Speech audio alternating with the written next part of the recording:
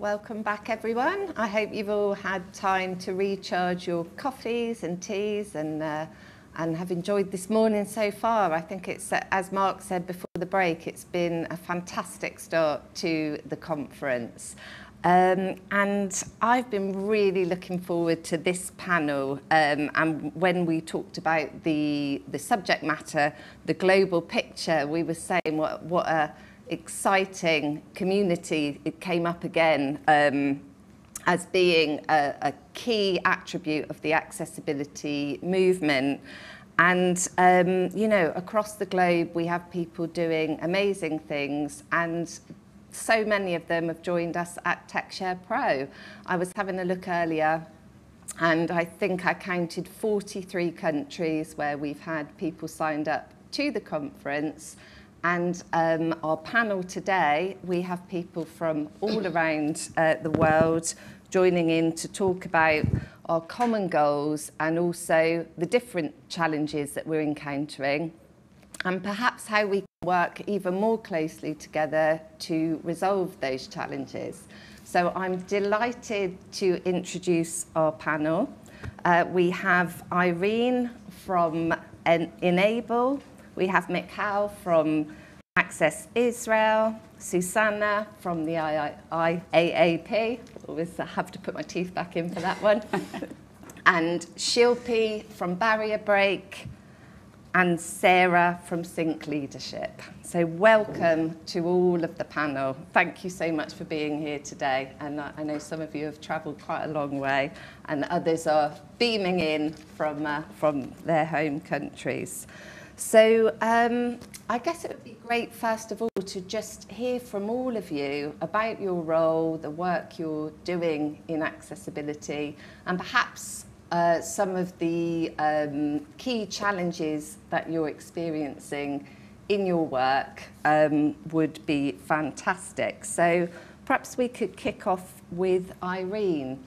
I know you're no stranger to organising events like this. Perhaps you'd like to fill us in on some of the things that you've been doing. Okay. So thanks for having me. It's always a pleasure to work with partners. I think I've worked with most of these people here. Definitely, Africa is my home. I come from Kenya, and having lived in the States, I've learned a lot about accessibility and collaborations. So really what our organization does is two things. One, we train blind youth how to use technology. So we make sure that their digital skills are advanced so that they're able to participate in the global economy. So on a daily basis, we have about 1,000 blind students participating in our programs. So that's one. The other piece that we focus on is on ensuring that we promote digital accessibility across Africa. So we host the Inclusive Africa Conference, which has been an amazing experience. And the reason it's been amazing is because of the collaborations and the support we've received, even from TechShare and Access Israel and other partners. And this year, what is beautiful about Inclusive Africa is that there's a new breed of young people with disabilities who have embraced technology, and they want to learn how can we make sure the whole continent can make sure that most of these digital products that we are using are accessible. And I have to say that they're using technology in a very different way. For most of us in the West, when you use technology, you have a laptop, you have a phone, you have an iPad. For them, their phone is their everything. So they maximize on the phone. So you can imagine the solutions that we need. We need to make sure that the mobile phone has the most accessible applications and services and products that we can provide. So there's a lot to learn from these young people, but one thing Inclusive Africa is doing is making sure that we are engaging countries across the continent. So a good example, we had 14 African countries participating in terms of they were hosting watch parties to make sure that we are all having the same conversation. So I'm inviting everyone next year, May 30th and 31st, we are hosting the next Inclusive Africa Conference in Nairobi to at least discuss digital inclusion in Africa. And the last point is there's more than 1.4 billion people in Africa. And digital accessibility is a very new topic. You can imagine 15% of that population are people living with disabilities, or even the elderly people living in low bandwidth areas. So what I'm saying is there's a great opportunity for all of us to come together, collaborate, and make sure that Africa is a more inclusive continent. Thank you. Oh, Irene, that sounds like some amazing work going on, and really excited about Inclusion Africa next year. So, yeah, I mean, going in a little bit more to what you were saying, I guess you have a situation in Africa, again, where perhaps there are people who would really benefit from digital, but that link hasn't been made. It's still, you know, there's a certain amount of, as we have experienced in the UK, I was talking about earlier, that education so that people understand the power of digital and the fact that there are inbuilt in mobile phones many features that can allow people to access when perhaps they weren't aware. So yeah, the work that you're doing with the blind students, for instance, I'm sure that then starts to flow out to friends and family and people catching on to what can be achieved. Yes. Yeah. And what would you say the biggest challenges are in the work that you're doing? So on the first piece for digital skills, I think that first I'm very excited that now the focus is on Africa, because I've done this for almost 15 years, and half the time I was talking to myself, or our organization had no partners. But now people are more interested, organizations and companies are now interested.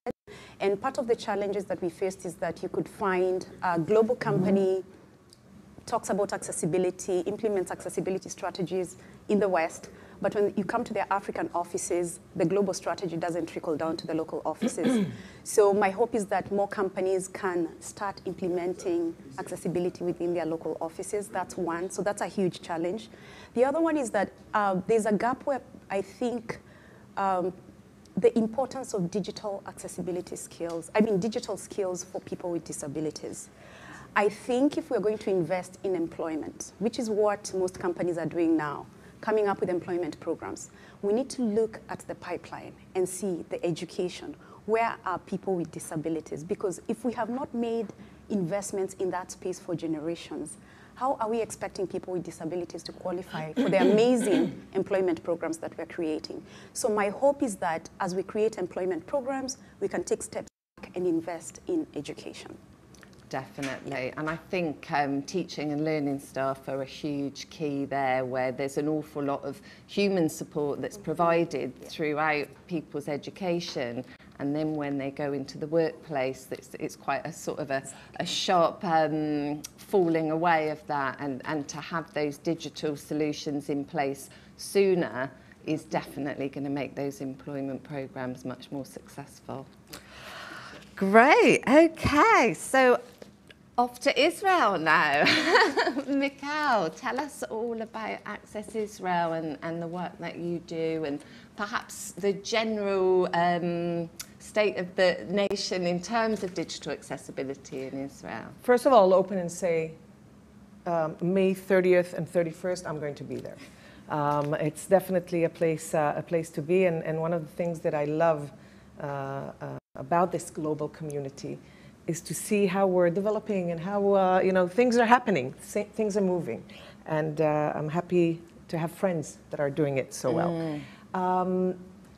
Access Israel is the leading organization for accessibility in Israel. We were established 23 years ago in an Israel that was not accessible at all. We are latecomers, we're talking UK, USA, that are decades into accessibility. In Israel, we are latecomers, but we ran fast. The word accessibility was not in use at the time. Yuval Wagner, who established Access Israel, is basically the son of a person in a wheelchair. He experienced lack of accessibility as a child, and then became himself a person with disability and experienced it from the other side. And when it reached a point that he couldn't stand it anymore, he wrote a letter to the president of Israel and said, what else do I need to do to gain respect and ability to live my life as everybody else? And that president, Ezer Weizmann, basically said three things. One, I apologize that we didn't do anything. Two, stop complaining, start doing, establish Access Israel. That was Ezer Weizmann. And three, he gave a timeline, 6 months, in the president's residence. We're going to launch it. We started with a digital project, which was a website. Again, we're talking about a country that has no laws about accessibility. But the president and Access Israel, basically, we started saying, okay, the websites are now a hot thing. Let's make sure that websites will have information about accessibility. Don't tell us it will be okay. Come, we'll find a way to include you. Give us the opportunity to know in advance. That was how we started. And then when we started that, people started to say, what is accessibility? So awareness building was something very strong that Access Israel did. And then when they said, now we understand, how can we do it? Implementation came in. And through implementation, it's training, and it's consulting, and it's how to take an organization, small or large, and create and make it an accessible one. And then technology and legislation. And I can tell you that today, Israel has very elaborate laws on accessibility, especially service accessibility. Israel, I think, is the only country in the world where by law, every service provider has to go through accessible training, accessibility services training every single year, and at least once to do it in an experiential way. We are known, Access Israel is known as the crazy Israelis, going around the world doing experiential things, taking this, maybe not so sexy and not, people don't wake up in the morning and say, I wonder how a blind person feels, and we have them stand in line to try it. And the legislator saw that and basically adopted it into legislation. So today it's a mandatory thing in Israel. In Israel, we have coordinators, accessibility coordinators or directors in every company that provides services to the public and have more than 25 employees.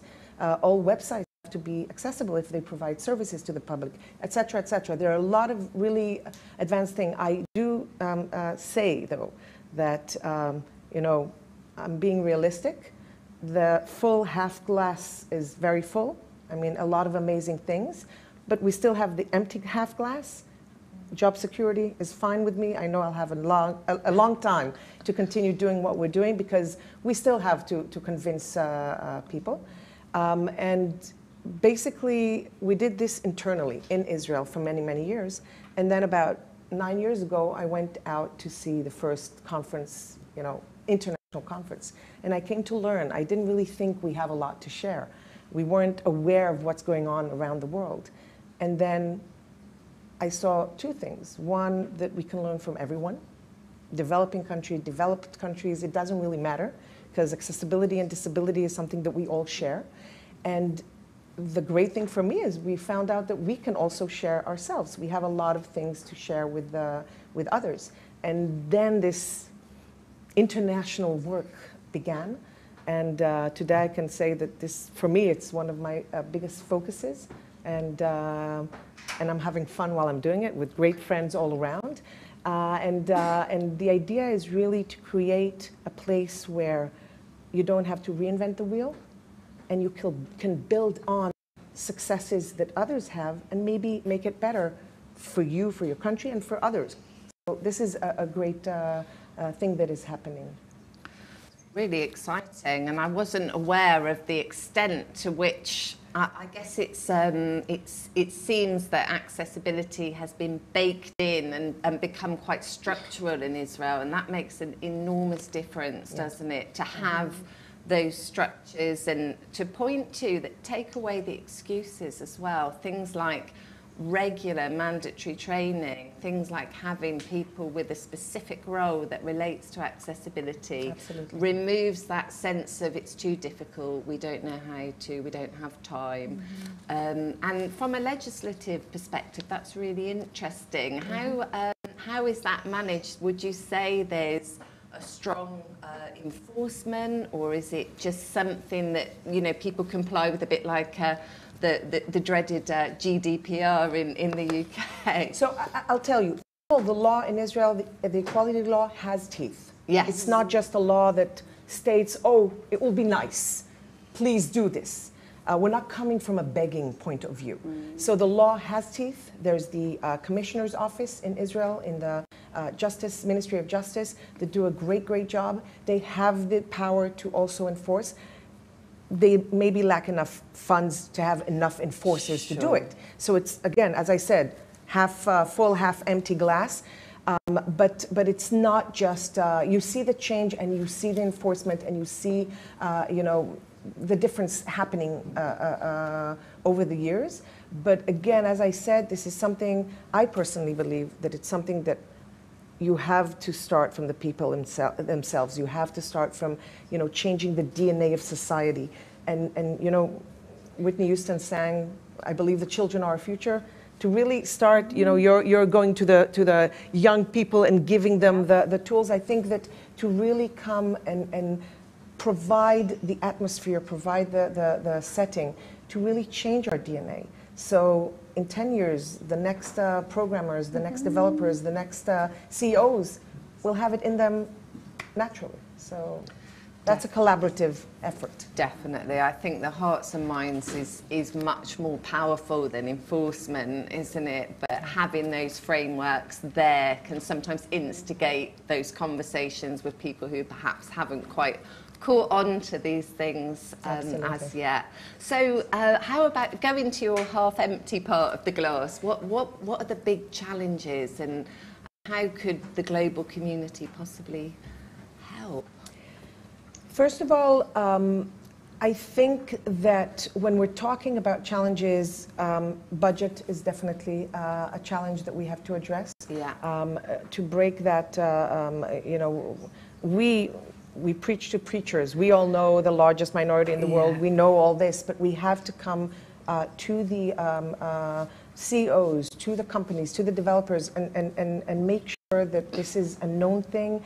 I don't believe people are bad. I don't believe people are waking up in the morning and saying we want to exclude them. We have to make sure that they know it, that they understand also the financial benefits and the social benefits, SDGs, etc., that we have to take into account.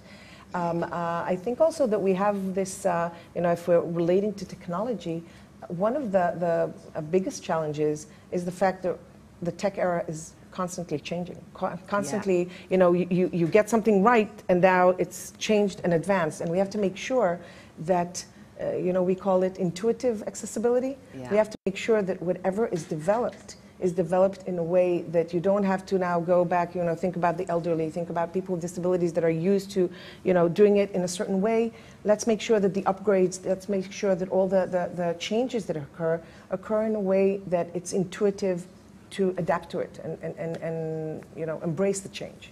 And so much of that relies upon people living with disabilities being really embedded in tech development, doesn't it? Because then you have those wider conversations and that curiosity to identify every possible barrier and design it out when we're creating and I think technology. That since the subject of today's panel is the global community, I think another challenge that we have to put on the table is let's make sure we're not reinventing wheels.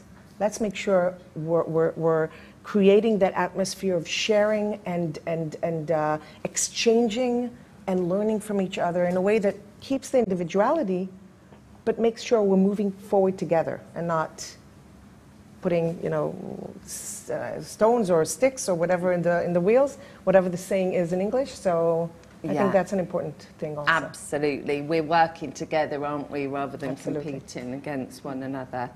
Wow, well, that's been, I've learned a lot there about Africa and Israel. So let's go zooming off to India, shall we? Shilpi, welcome. How are you? Very well, Irene. How are you?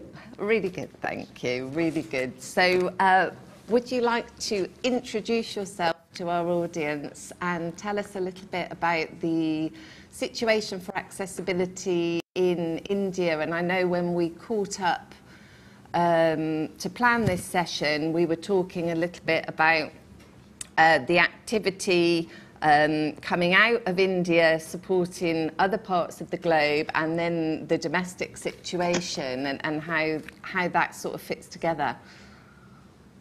Well, that's actually the perfect, you know, point for me to start talking about that, I think. Thanks, Amy. So I think, you know, from an India perspective, very similar to Access Israel, you know, Mbari-Kirika was founded about 20 years back. We basically started with the requirement that, one of my bosses was somebody with a disability, and I had no clue that he had a disability for 2 years that I worked with him. And that's really why I started focusing on accessibility and inclusion, because I realized that in a country as big as India, I couldn't necessarily change physical infrastructure, but I knew I could change digital infrastructure, because to Michal's point, it's forever changing. Technology is always changing, websites are always changing. And I thought that that was an opportunity where that we could build inclusion differently. So very similar to Access Israel, we started off with lobbying and advocacy within India. We helped write some amazing laws and guidelines that were required not only for India, but also globally. So I think people like Susanna, me, we actually went around the globe with G3ICT, helping countries draft some of these laws and guidelines. And it was it was truly a global initiative, I think, for all of us to see UNCRPD come alive.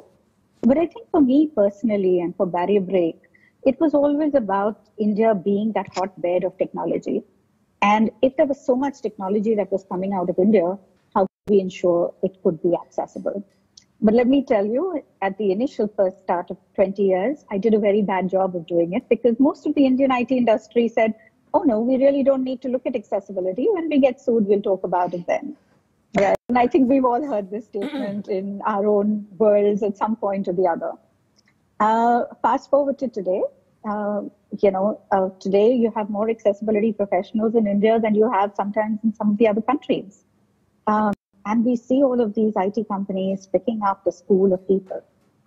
We ourselves at Barrier Break totally believe that accessibility is about skill, right? And that's the only way it's going to happen.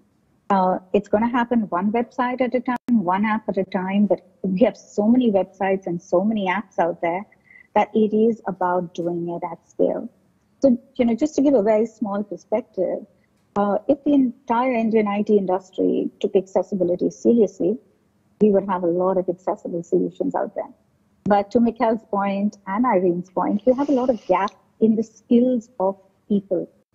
Right? And it starts with basic digital understanding that you see a huge gap in. But yes, we have customers asking for accessibility today. So it's interesting that, 5 years back, most accessibility work that was done by us at Barrier Break was just a project at a time. Somebody gave you a website to audit, and they actually never went back and fixed it. You don't even know where those issues went in the world. And they kind of disappeared into their bug tracking systems. And today, you can see that a lot of those organizations are taking accessibility seriously. It's now something that's being monitored and accounted for. Now, the question is, what we are seeing happen for those companies, how can we replicate that for everybody else, right from the startups to the larger organizations who are taking this seriously for whatever that reason might be. It might be the carrot or it might be the stick. But I think what's really critical in this whole space is how do we build skill set? And how do we bring in people beyond our world, right? So at Barrier Break, what we do is we hire a lot of freshers. And we find that training them into being accessibility professionals is a fabulous way, because they don't have to unlearn something that they've done for 10 years.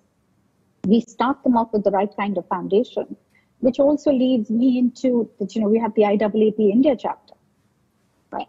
And we do some great work in the global space with all of us coming together. AbilityNet and IAAP India and IAAP UK. We host the Network and Learn session, right? We do that because we truly believe we are a global, community, and we can support each other's countries with cross-learning and helping people understand professionalism within accessibility. It has to go from being that one-off project that somebody gave you and, that checklist that you had to just tick in the box, to coming down to something that was systemic in processes, right? And I'm hoping that over the next 5 years, we see that happen. So I also believe that a lot of accessibility has come to India because of the global implementation. Right? So something as simple as captioning or audio description has become ubiquitous to a lot of the platforms that they are for entertainment. It was not created for India. but it has come to India. And I think Irene will see the same thing in Africa happen. I'm sure it's happening in all parts of the world that, when technology is just everywhere and it's the same technology, it just helps, support so many different people. So we believe at Barrier Break that, while we can provide services out of India, which is what we do from an accessibility audit perspective, maturity models, consulting perspective, that is, a way to build inflection in the rest of the world. And that's how we can contribute back to accessibility worldwide. But going from there to the India story, right? We used to run TechShare in India. 2008 to 2016, we ran 8 editions of TechShare India, right? So I totally am so amazed to be at this forum right now because it's TechShare Pro. But having said that, we have some amazing laws and policies that are written out. I think the gap for us is implementation. Unlike Access Israel and Israel in particular, we don't have teeth in a lot of our policies. So there is no accountability that people are necessarily held to, though the law requires that they focus on this. So I think it's time that, and we say this in India, and Irene mentioned this, we find our counterparts doing the right thing by the West, but we don't see them doing the same thing in India. And I think it's time to push global organizations to first look at countries like Africa and India opportunities, and then be the leaders to help, to have other Indian organizations follow them rather than anything else. So I think that's a little about us. That's really interesting. You made some really key points. I can't hear. Oh, can't hear me. Can you hear me now? Okay, yes. Sorry, I need to stay still. I'm obviously knocking my microphone. No, I was going to say it's a really interesting point that you made about how the approach to accessibility is evolving, both with your customer base going from that one-off project to an ongoing program. And then also how things are evolving in India. And we always talk about, you mentioned maturity models, and we always talk about the process being like an acorn growing into an oak tree. It never really ends, and everyone has potential, every organisation has potential to be accessible and inclusive, but we're all at different stages. And I think being able to break that down and reflect, and I'd say across this panel, I'm sure each country or region has, some areas that are inching ahead of each other, but when we all come together collectively, we can really assist each other and move that forward. But again, going back to what you were saying, Shilpi, about wanting to accelerate things for the domestic marketplace, again, I think it's that whole sense of walking the walk in your region to be able to really be that kind of best practice example, as well as having those fantastic skills. And another challenge that I think crops up a lot in different regions, and certainly in Europe, is skills, the sort of lack of skills. And so having professionals all around the globe and making sure that people can pull together to achieve, because you're absolutely right, it's a huge amount of work that's available. I don't think anyone's going to be running out of work in the near future. So really, really interesting. And Susanna, the IAAP came up a couple of times, the International Association for Accessibility Professionals. So could you tell us about that organisation for anyone who's not heard of you? Yes, so I wear many hats, and today I'm here as the G3ICT and IAAP representative to the EU. That's a very fancy title, but I'm also the Chief Research and Innovation Officer at a small accessibility company called Funka, with similar roots as all others. So I'm one of the dinosaurs, being around for more than 20 years in this industry, but it's really interesting to be here also representing IAAP, because I think everything that has been said is kind of building up to the same thing. We need to share knowledge, we need to not reinvent the wheel and so on. And what IAAP is doing is trying to get the industry or the whole community get together and make sure that everyone who claims to be an accessibility expert really knows what they are talking about. Because that has been a big problem when I look back.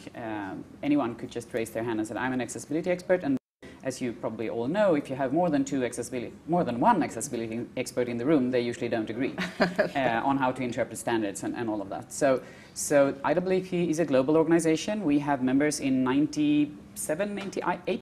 Just got the first member in Iceland, so that's really exciting. Cool. But we really reach globally, and we organize both individual members and organizations. So even if the membership counts to 5,000 something, that is really low because some organizations have many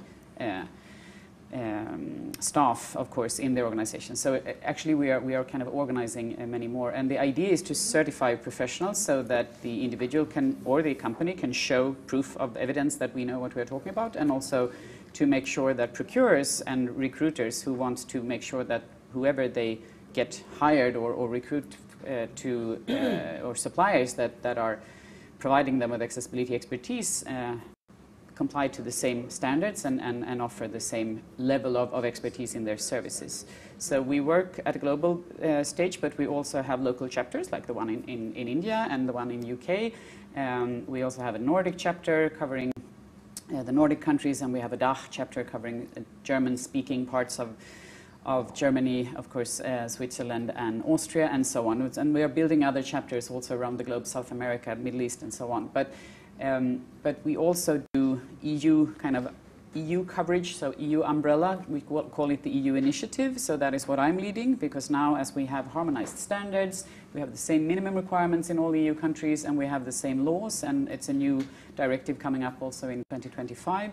So that's why we think that all our members, even if you are if you're based or making business in a EU country that is not that doesn't have a chapter yet, because some of the countries are really small, then we can still support you in a very good way with this EU level initiative, where we do events and webinars and newsletters and policy updates and all sorts of things. And we actually have a drop-in session here at TechShare Pro tomorrow at 1:30, I think. Now I'm mixing up the GMT and CET, but it's a lunch and learn, so midday, and it's free of charge, and it's run by my dear colleague Alberto, who is coordinating the EU work we do. So there you can hear from the members. I'm of course telling you that IAAP is fantastic, but there you can hear from the actual members who say the truth about what it means to be part of this community. I mean, certainly at AbilityNet, our team take advantage of your certification, the CPAC, and there was certification, and it's a tough, it's rigorous, it's really excellent, yeah. And I remember when they were being put together, and that was quite a global affair, wasn't it? Yes. You had the great and the good from all around the world. And the bad and the ugly, I think. Well, everyone needs to be included. Yes. But yeah, I mean, it's been an excellent piece of work. And again, I think you see people coming together to prepare for the certification as well, which again leads to relationships being built and best practice being shared. So I think it's an amazing organisation. And how about... so it sounds like it's growing rapidly, and you've certainly got huge reach into different countries. What are the challenges for IAAP, and how could other global players, if you like, help drive things forward? So I'm really proud and amazed that we have been growing still during the pandemic. I thought accessibility as such, and also membership in an organization, would be one of the first things that got off the table when kind of budgets are sharp and so on. But we have been growing also during the pandemic, so that's very, very kind of rewarding and nice. But I think the challenge is language. Yes. So, and that is not only for IAAP, but I think for everyone. Like I've been working with Irene in Kenya. In Kenya, the language is not a problem, but in many other countries in Africa, it could be a barrier that the standards are in English and so on. And it's the same in Europe, of course, that we have 24 official languages in the 27 countries, and the level of English differs a lot between different countries. And I think we need to make sure that there is not only IAAP material and certification and exams and everything, but also standards, legislation, all the support material that exists in English, some in Spanish, some in French, and so on. Hebrew, I don't know, but I'm just having the European perspective here. We know that we need to work with the translations, because that is really to get everyone on board and to make sure that we spread this knowledge and the enormous resources that we need in Europe like now. I mean, the current legislation only covers public sector, but public sector is still huge. Every member state claims that they have a problem with they don't have enough experts. Every member state. And in a couple of years, we will cover also part of the private sector. This is really the place. So I tell all of you listening here, if you want a secure job forever and something that is fun and nice and get you to go to Kenya to see the elephants, then you should really become an accessibility expert, because that is really what we need. We need much more boots on the ground everywhere. But translation is our biggest challenge. It takes time, and it's very difficult. Also, the certifications and the body of knowledge and so on, that is not something we invent internally. That is created in a very rigorous, internationally renowned certification scheme thing, so that the people doing the body of knowledge, they cannot do the questions for the exam, and they cannot do, so it's, people ask me sometimes, can't you help me a little bit with this exam? And I said, yeah, I'm in the certification committee and I work with this, but I really can't help you because it's so cleverly done. So even if I have been creating some of the questions, I can't help you with the exam. Yeah. That's really true. That's amazing. I didn't know certification before I started working with the AbilityNet certification. It's a really cool thing, and just to keep people on top of their skills. I think that is something that I will, when I retire, I will look back on and say we made something good, because now we see an increase. Europe is kind of my speciality, but we do see more procurers referring to the IAAP certification or something similar, but there is nothing similar, and also people in recruitment advertising. We see that people refer to the certification. So I think in a couple of years' time we will see many more certified professionals, and that will increase people's salaries and also make this more into a real profession that it needs to be if we ever going to make the world more inclusive for people with disabilities. And I do think we're seeing that slight step change. Like, it used to be that if somebody, if you said you worked in accessibility, you really had to go back to basics to explain what that was, whereas it does feel that it's becoming much more understood and appreciated. And certainly, from our perspective, where we do recruit a lot of people straight out of university, there's a desire and a value of that career path that perhaps didn't exist before. People were coming along to us who were trained as, computer programmers and say, oh, okay, we'll give that a try. Whereas now it's people's on their wish list to develop that career. It is true, but still the vast majority of universities, at least in Europe, do not teach in accessibility. Maybe they have a small course of a couple of weeks, but we are still getting people out, the designers, UXers, developers, all of them,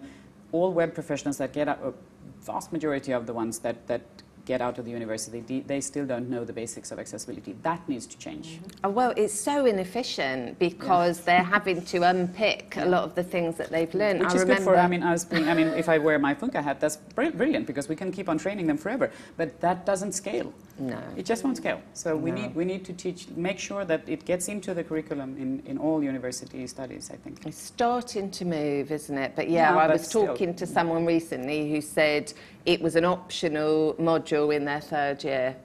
Yeah. Not much use then. I still remember when I did a guest lecture at I won't say that, but a technical university, and I had like 37 girls and one boy, and I asked him, so why are you here? That's interesting. And he said, here's where all the chicks are. So that's kind of, and that was his only reason. Yeah, that's one reason to go into, But that was a couple of years ago, yeah. And is there anywhere in Europe, any countries that, because, if you look at diversity of, small countries all clustered together, but with, with things in common and differences, is there anywhere that stands out that you say, this is a country to watch, or a country that's struggling to get traction? Oh, well, so very broad. I don't want to kind of pinpoint, but we have a slight problem in France because they still haven't reported on the directive. So that's kind of a policy issue there. So we don't know really what's happening in France.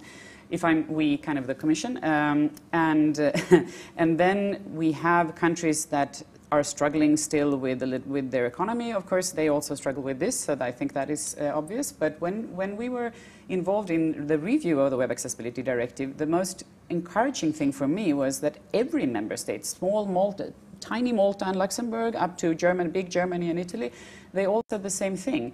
The public sector bodies that are monitored from the kind of the monitoring agency, hey, we are the police, we're going to monitor you, they were happy about being monitored. They thought it was a good thing. It's a for free consultancy, and now we know what we need to do, and they wanted to make it better.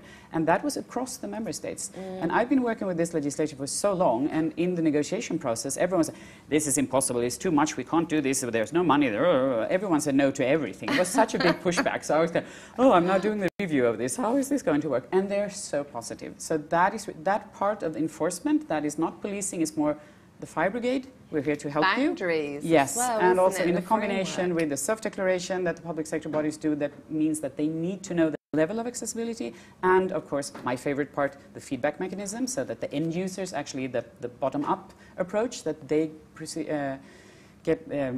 provide feedback to the public sector body. Those three pillars, when that works well, that's a brilliant way of making enforcement. And I really think I see so much interest from around the globe, and I hope more countries and regions will look into this, because we see already it's really working. That doesn't, to copy what you're saying, we're not finished yet, everything is not perfect, I know that, but I see an enormous progress that I didn't think I would see in my lifetime. Yeah, because people have been given a format and an expectation, whereas when you just say this is a problem without any kind of, the involvement of users. They need to be, all the member states need to involve users and disabled persons organizations when they select the websites, when they do the testing. This involvement piece of the legislation is so important. Definitely. Thank you. Sarah, you've been patiently waiting there, and it's interesting, Sync Leadership, you're UK-based, aren't you? But you do a lot of work in the US and Australia. Would you like to tell us a little bit about your organisation? Absolutely. It's been great to hear all the panel speaking about it. Yes, so just to describe myself, I'm a white middle-aged woman with fair hair, hidden behind headphones, and my pronouns are she and her for those who don't have sight to see me. I co-founded a project, syncleadership.com. About 15 years, I co-founded it. And it is a project that's working globally across arts, culture, heritage, and media. And if you see our logo, it's got a Y going the other way, which is a sort of kicking Y. And it's got attitude. And it's taken from the idea of syncopation with an emphasis on a usually unemphasized beat. And it's about deaf, disabled, neurodiverse, and chronically ill leadership across arts and culture.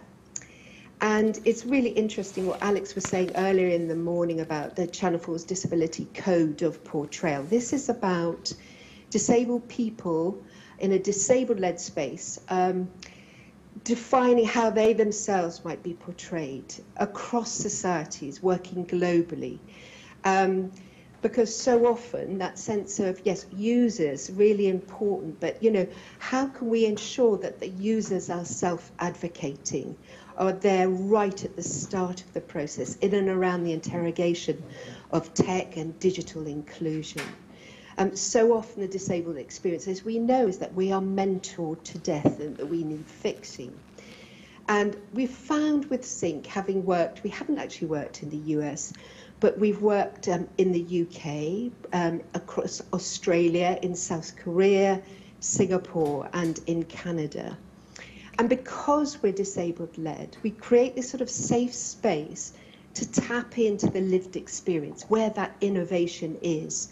Be that around digital inclusion, be that in the creation of art with digital in it, or just being an artistic director, a manager, whatever that is.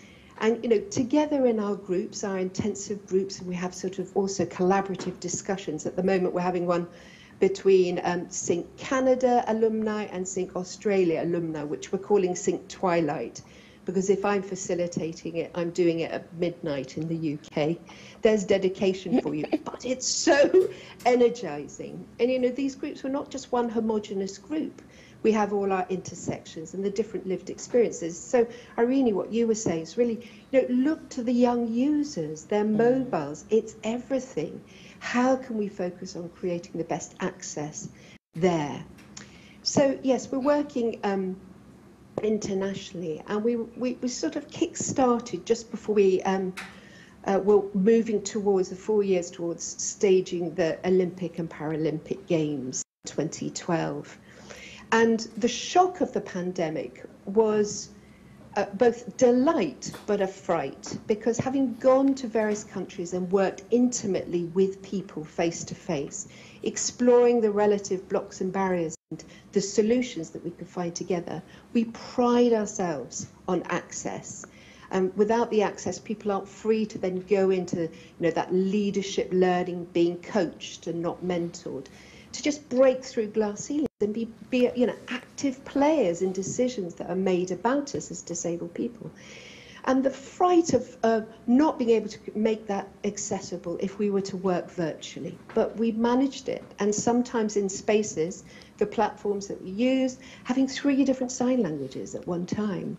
So American Sign Language, Quebecois Sign Language, the Canadian Sign Language, and our own British Sign Language. And captioning and audio description and all of those things that suddenly we could create an intimacy there. It wasn't the same as being together.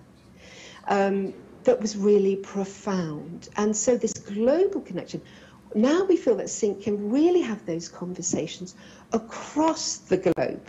And it's incredibly exciting, this sort of disabled-led entity that is slowly growing. And it means that we can show up in different ways. I think the challenge is for us is how we can make hybrid working excellent, because we want to still be together. Yeah, and when that's possible, we can. But a lot of us are still, as we were noting, you know, mid-pandemic still. If we're extremely clinically vulnerable, it means that we can't come out of our spaces. We have to rely on being hybrid, but we want that to be as workable as it's doing really well here. But so often I've not been unable to attend and felt that being online hasn't been as powerful and an equitable experience. So for me, it's how we really make that, invest in a way that we can all show up, be together, be the best that we can be. So I'm really interested in digital inclusion, hybridity specifically. Yeah, and it's all about choice, isn't it? And people being able to, as you say, come into a space either virtually or physically and be their authentic selves and offer also that representation, you know, which is absolutely key. Certainly, I read a statistic recently where there was a group of CEOs who'd been surveyed about whether they were disabled, and 7% had lived experience of disability, but only 1% had discussed that openly with their staff. And, you know, that representation is so key so that people within organisations or looking into organisations can see that disability should never be a barrier to progressing within organisations and occupying senior positions. So it sounds like the work that you're doing is amazing. I've just been told we've got about 5 minutes left. So I was just thinking, it's been amazing to hear from you all, and I guess the last question, and I'll sort of throw it out there, is what do we think we can do, you know, moving forward as a collective and a open doors collective for other global partners to join in? What should we be prioritising to make sure we really are offering each other the best support and community moving forward? Any ideas? Sarah speaking. Can I just come in? I love what Michal was saying about let's not reinvent the wheels. Let's really discuss and share what's happening, that sense of, you know, building on what's successful, what works. I think that feels really important, but also continuing to put disabled people right at the heart of this, rather than just users, really active participants leading the way from their lived experiences feels really important from my perspective. Absolutely agree. Irene, you were kind of come in. Yeah, I think it's important that we create enabling environments. A good example, legislation is very important, policy. Kenya is the first country in Africa to come up with a digital accessibility standard. Of course, we followed the EN 301-549, and we have to continue making progress in terms of implementation, monitoring, and enforcement, but we also have to think about how we can share the knowledge with other African countries. So in terms of making sure we create an enabling environment so that when we get partners who want to collaborate with us, it makes it much easier to implement. So I think that's a very critical piece. Definitely. I would like to go back to Shilpi, because after I spoke, one of the things Shilpi said was not like what Michal said in Israel, that we have legislation, etc. Many times in the global community, we see people talking on the stage. We hear countries that are very advanced in accessibility. First of all, it wasn't always like that. Second of all, on stage, we say the best things, okay? Let's face it. And part of this global community is also about understanding, and Shilpi, I'll be more than happy to meet offline and discuss. Access Israel started when Israel, as I said, was not accessible. We worked on implementation in a surrounding that had no legislation and no enforcement, and we weren't always successful. But then there were success stories that definitely we can build on, and we can see how, you know, in India you can take that, and how I can learn from your cases and deal with organizations that still with legislation there yet. So I think that it's important to understand that not everything shining is gold, and even if it is gold, it's mixed. And we have our good days, we have our bad days, and the global community should enable, and I think enable that Irene mentioned is the key word here, discussions, sharing, really putting it on the table and allowing us to learn from each other. That's so true, definitely. So I don't want to contradict that, but I think we need to talk to others than ourselves. I think that, to me, can we stop having those conferences? Because we are just talking to ourselves all the time. I mean, sorry, but it's important, and we love to meet and all of that, and we should, of course, share. But what we really need to do, I think, is to make sure that we talk to other organizations, to the big tech companies, because emerging technology is now moving so fast, and we need to make sure that it becomes accessible and that we can learn from it. And don't be afraid of technology, use it instead. And I think just what we can do as a community is to kind of to bridge the gap between the generalist ICT companies, whatever that is, and what they are doing and what we are doing as accessibility companies or experts, because that is still a big gap. And if we can do that, then both sides will really benefit from that. And of course, including involving end users and everything everyone else has said is also, I agree to that. But I think kind of looking a little bit outside of our own little pocket, I think would be useful. And by the way, not just as accessibility panels in non-accessibility conferences, but also in being involved in other ways. Baked into sort of more mainstream, definitely. Exactly. Shilpi, if you've got a final comment, I'm looking at the countdown. Oh, I think we've lost your audio. Yes. Inclusion, partnerships, new technologies, embedding it into other areas. I'm just going to take from everybody because I love what everybody said. And I just need to say, you know, accessibility is truly for all. I think we just need to change the messaging and start focusing on, you know, just visually impaired, neurodiverse, deaf communities, and really truly make this a community which is global and that people can see the billion people. The largest minority needs to stand out. That's an excellent point to end on. Thank you so much to all of the panel. That's been such an enjoyable conversation, and I look forward to taking lots of these ideas forward together. Thank you. Thank you. Thank you. Thank you so much. Yeah. Bye, everyone.